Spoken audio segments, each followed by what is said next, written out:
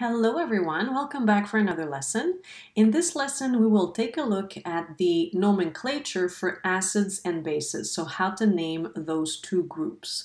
So we will not pay attention to salts just because when we did the nomenclature for covalent and ionic compounds, we talked about salts when we covered the ionic compounds. Okay, so if you need to review those rules, go back to the previous video that was talking about nomenclature, and you will get the rules for salts over there under the ionic category. So let's begin. Acids. So there are two types of acids. Acids that are binary, so composed of an H with something else, another element, and acids that contain a polyatomic ion. So we'll start with the basic ones. We know that acids normally start with an H and then they're followed by a nonmetal. It could happen, if you recall, that you will have a bunch of atoms and it will end with COOH. Okay, so you've got the two types of acids. So let's stick to the basic ones for now. H something. So H is called hydro. So the structure of the name will be hydro for the H, and then the nonmetal will have the ending in IC. So we will change the ending for IC and put the word acid. What does that mean? So if we take a look at the first example, we have H2S. So we replace the H's, and don't forget, this is ionic. We do not use prefixes. So we replace the H by hydro, and then S, which is sulfur. Rather than putting sulfur, we'll change the ending and we'll put IC, so sulfuric, and then put the word acid, right? So hydro, sulfur becomes sulfuric acid. So if we look at the next one, HCl, H would be hydro. Cl is chlorine, so chlorine would become chloric. And then we put the word acid. And you'll notice that the hydrochloric or hydrosulfuric is in one word. Here we have HBr, so again the H will be replaced by hydro. Br is bromine, so this will become bromic acid. Okay, so simple enough.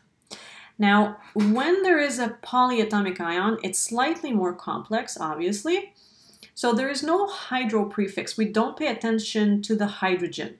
And that's how we know when we look at a name where there's no no hydro part, we know automatically that there is a polyatomic ion in that acid. So there's no hydro, we don't pay attention to it.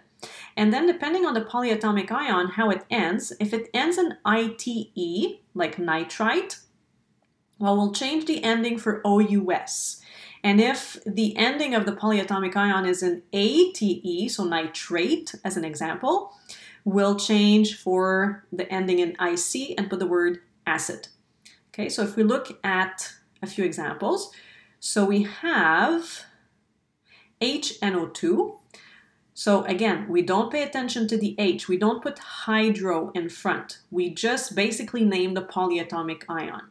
So the polyatomic ion here is called nitrite. So we said anything that would end in ite changes to OUS, us. So nitrite becomes nitrous, we will say nitrous acid.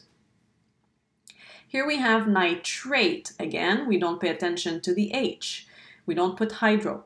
So nitrate, ate becomes ic. So this becomes nitric acid. Okay, so because there's no H or hydro in front, we know that it's an acid with that contains a polyatomic ion, as opposed to just a simple acid, a binary one. Here we have H2SO3. Sulfite becomes sulfurous, okay, acid. Sulfate, SO4, becomes sulfuric because whatever ends in ate now ends in ic for an acid.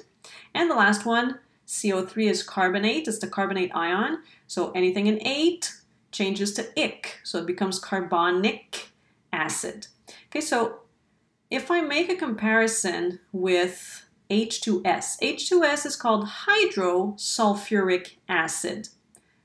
Okay, we put hydro because of this here and because this is a binary or a simple, if you like, acid. If we make the parallel with just sulfuric acid as opposed to hydrosulfuric acid, well, by the name, we know right away that if we talk about sulfuric acid, it's because we're dealing with the polyatomic ion. Sulfate, SO4. If we had put hydrosulfuric acid, we would know that it's the simple version, which is just H2S. Okay, so that's why we don't put the hydro in front here, to remind ourselves that these are more complex molecules that contain a polyatomic ion. Okay, so those are your two sets of rules for acids. This is really the most complex part. If we move on to bases, you'll see it's slightly simpler. So bases, we know that they start with a metal and the formula ends with OH, which is hydroxide. So we have the name of the metal followed by the word hydroxide. It's as simple as that. So NaOH would be, Na is sodium and OH is hydroxide. KOH, K is potassium and OH would be hydroxide. So if I wrote it, we'd say potassium hydroxide.